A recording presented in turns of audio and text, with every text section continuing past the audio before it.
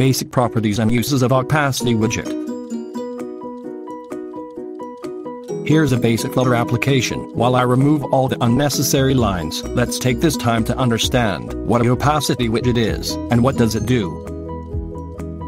Opacity widget is basically a widget that applies opacity to any object that is a widget. Unlike any other widget, it does not have many properties or uses, so we'll try it out with different widget. In this case, I will try it out with column, text, container, floating action button, and app bar, and see if it works with all of them.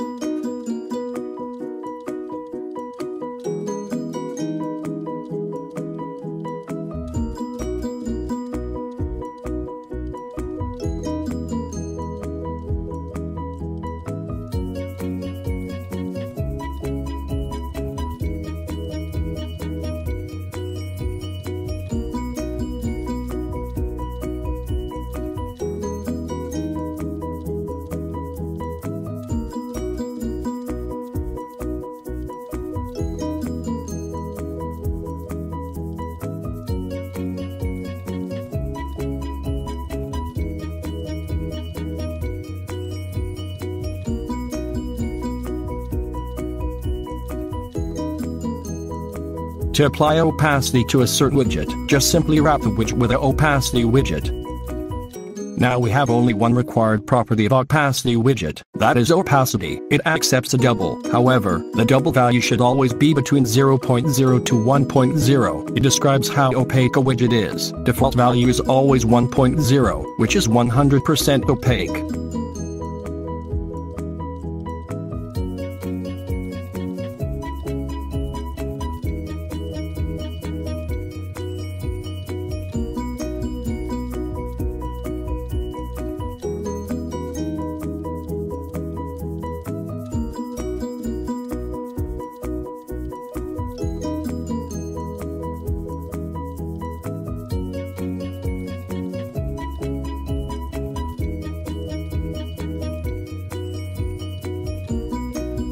Since text is an object of type widget, opacity seems to work fine as you see in the simulator.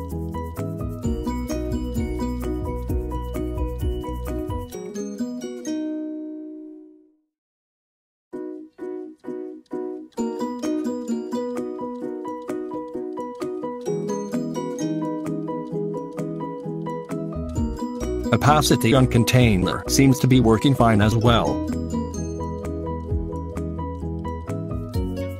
On widgets like column and row, or any multi-child widget, opacity applies to all the children of its child. In this case its column is the child, and its children's are container and text. The value of opacity applies equally to all of them as you see in the simulator.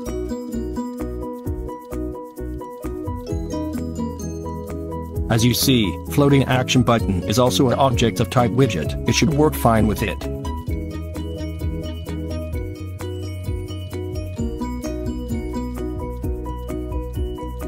As I said in the beginning, the value ranges from 0.0 to 1.0. If it's higher than that, you should receive an error. Everything in Flutter is a widget. We all know that, so app bar should be a widget too, so let's see if it works on it. We seem to getting an error showing opacity can't be assigned to a preferred sized widget. The error is simple. Opacity only accepts an object of type widget. App bar may be a widget, but it's also a specific type of widget, that is preferred sized widget. So before applying opacity to a widget, check its object type.